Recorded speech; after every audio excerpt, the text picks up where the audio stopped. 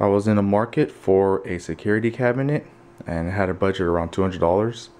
And the ones that caught my eye before I went with this one was a stack-on model. They go for like 129 to 199. Had the 8 gun and 12 guns. Went to go check them out and didn't buy them, which I'm glad I didn't, because I found them on Harbor Freight Tools. They go for around $399, but they're usually on sale for $299. Pair it up with a 20% discount coupon, and I got it for around $239 before taxes. And I gotta say that I'm very proud with my purchase over here.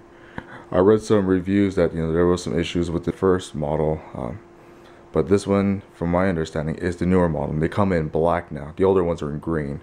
So let's go ahead and check it out.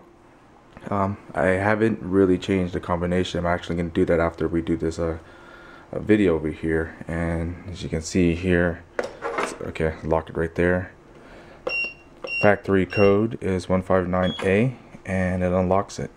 Turn this, pull this open, and as you can see, it is housing my small collection of firearms here.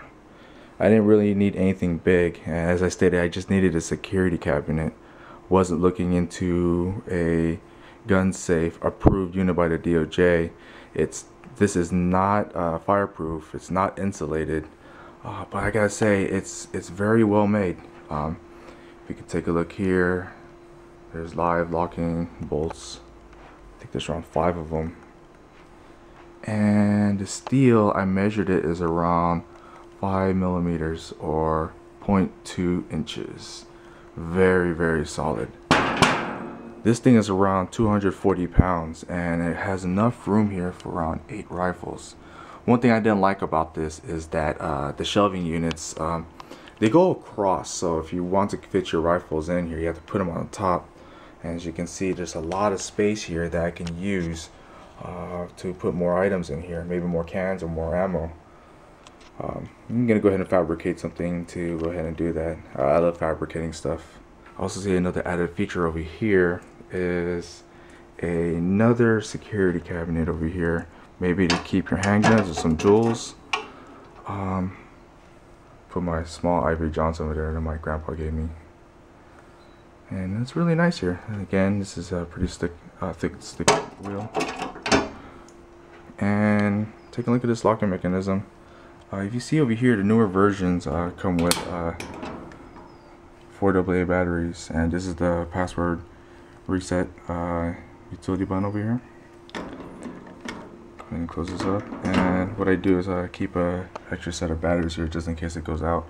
Now, if you're concerned about this unit's batteries running out, there's an override here. Let's go ahead and lock it up, and override is actually right here. And you take one of your set of keys here that you're going to keep in a safe place, and they give you 2 sets of keys. Go ahead and lock it up, turn it over here, unlock it, and you have it locked. So yeah, this is the Harbor Freight Bunker Hill security cabinet. It may look like a safe, but I call it a security cabinet because that's basically what it is. It's a very good defense tool for any smash and grab. It doesn't protect your firearms through fires, but if you need something with a very good protection, I don't think a crowbar can get into this. One thing I did to secure this more is to go ahead and bolt this down into my walls. I put some wood backings on the back, and I anchored it into my studs. And then the wood backing is anchored to these bolts over here. So yeah, this is not going anywhere. So hope you enjoyed my video, and leave some comments if you like. Bye.